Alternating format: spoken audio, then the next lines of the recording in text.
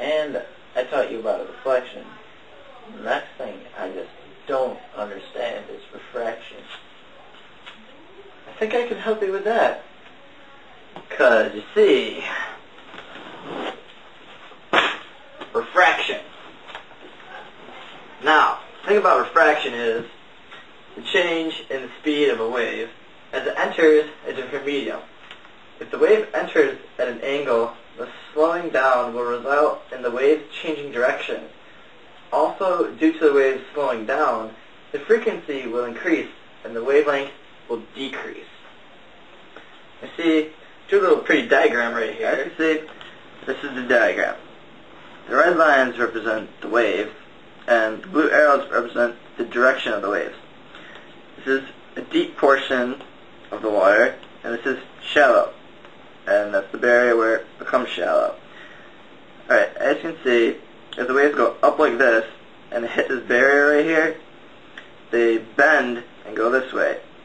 Now, in the deep water, the waves go faster, thus the frequency is less, and the wavelength is more.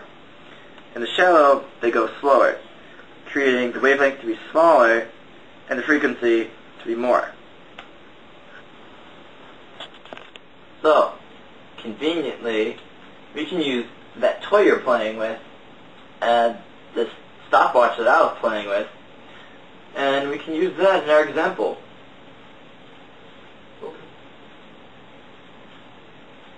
Yeah, it's gonna be good. It's gonna be a good example right here. Alright, now these two containers of water, they both have the same size sides, and they're both squares. That means that they both have the same distance per diagonal. So I set this final example right here, and according to the diagram that I just showed you, he should swim faster in this deep tank, which is around that deep, than he should in this tank, which is more shallow, around that deep. So Jason, I'm going to make you time this to prove to yourself that this actually works, and my example is really good. Alright, ready for this? Once I put them in the water and let go, I want you to start. Okay, ready? Set, go. Stop. What time is that? 1 second, 88 milliseconds. Good. Now for the shallow part. Ready, set, go. Stop. 2 seconds and 45 milliseconds. There. That proves that deeper water goes faster than shallow water. So, Jason, what did you learn about my final example right here? Well, I learned that in the deep container, the waves will move a lot faster than the ones in the shallow container. And also, the frequency in this one is a lot higher than the one in this one. And it's the exact opposite for the wavelength. Longer here and shorter here.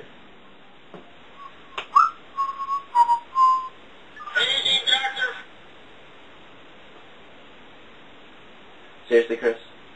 You could have just asked me what diffraction was. I'm sorry.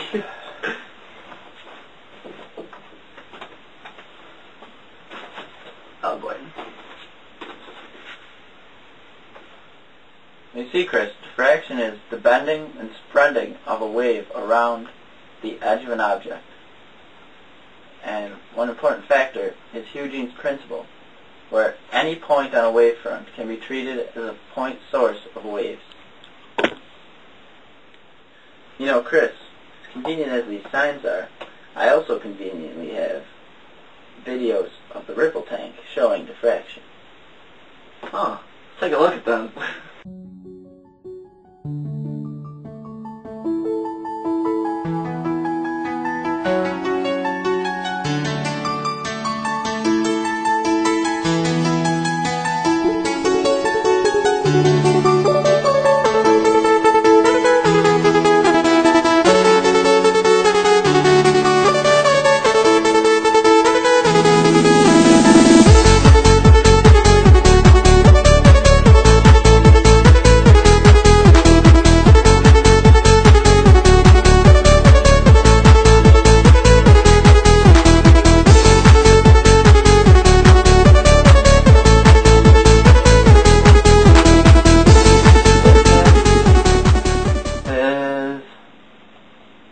fun.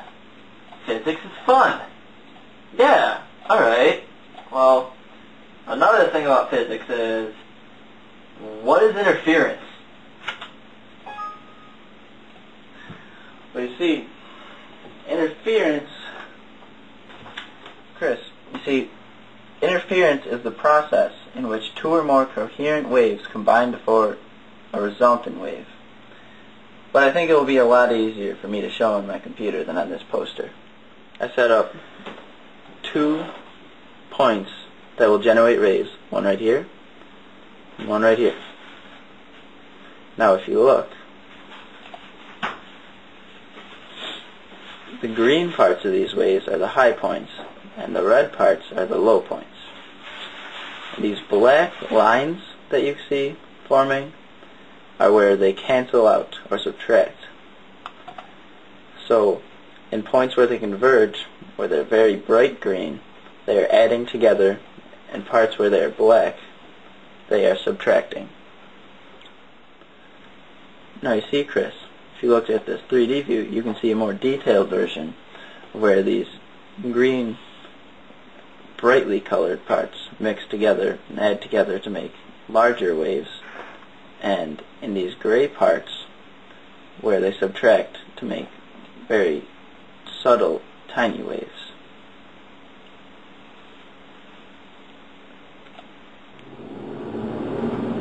Ready to go sledding, Jason? Yeah. I don't really know how this has to do anything with physics, though. Well, we're going to learn about the Doppler effect. What's the Doppler effect? Alright, so, Doppler effect is when a source of waves is in motion, it has a higher frequency and lesser wavelength in the direction it is traveling. And it's pretty much vice versa in the opposite direction. So, the wavelength is greater and the frequency is less. Now, in these diagrams down here, it shows a normal source of a sound or a wave. And over here, it's the Doppler effect. Point source is moving that way, so wavelength is greater, frequency is less. Over here, towards where it's moving, wavelength is less and frequency is greater.